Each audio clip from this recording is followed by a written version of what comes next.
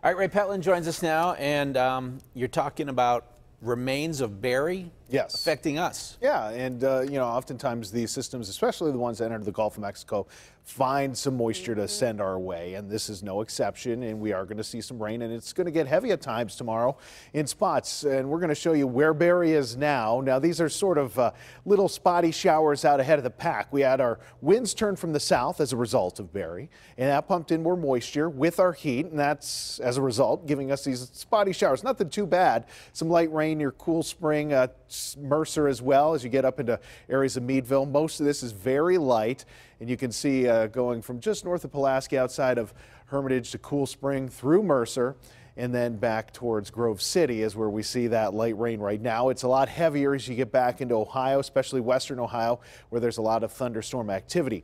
We have temperatures very similar to what we had yesterday. The big difference is the humidity. We have much higher humidity levels than we did this same time yesterday, so it feels stickier outside. Temperatures generally in the mid-80s. Look at all the 84s we have. Indiana, Ford City, Butler, Pittsburgh, Latrobe, Connellsville, all at 84 degrees right now.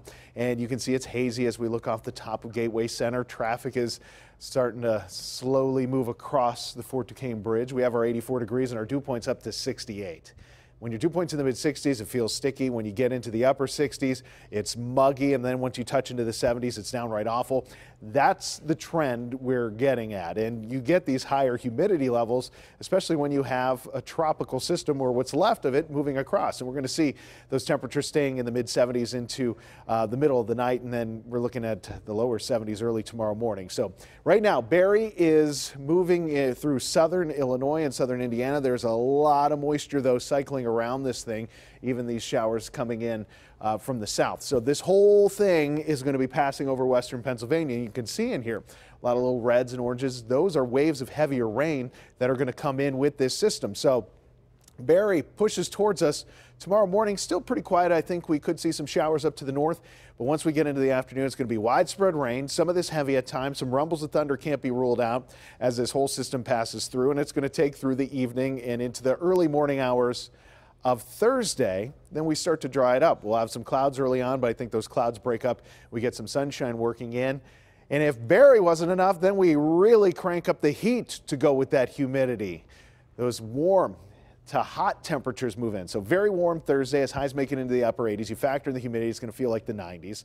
And that's what we see here. Now, as we get into Friday, you factor in the temperatures in the mid 90s and the high humidity, it's going to feel closer to 100 degrees. Pretty close to 100 degrees again on Saturday, Sunday too. So it's going to just feel awful later this week, and there's no getting around that. So tonight, warm and muggy, an isolated thunderstorm, 72 degrees. We get back to the low to mid 80s tomorrow with those rain and thunderstorms, and those will be mainly for the afternoon, but a few of those showers try to get in a little earlier. But you can see most of that action for the afternoon hours and over the next several days. Look at that. Friday, 93. But again, factoring in the humidity, it's going to feel like a bajillion. Just one bajillion? Just one bajillion. Right, if you can keep it in the low bajillions. All right, thank you, Ray.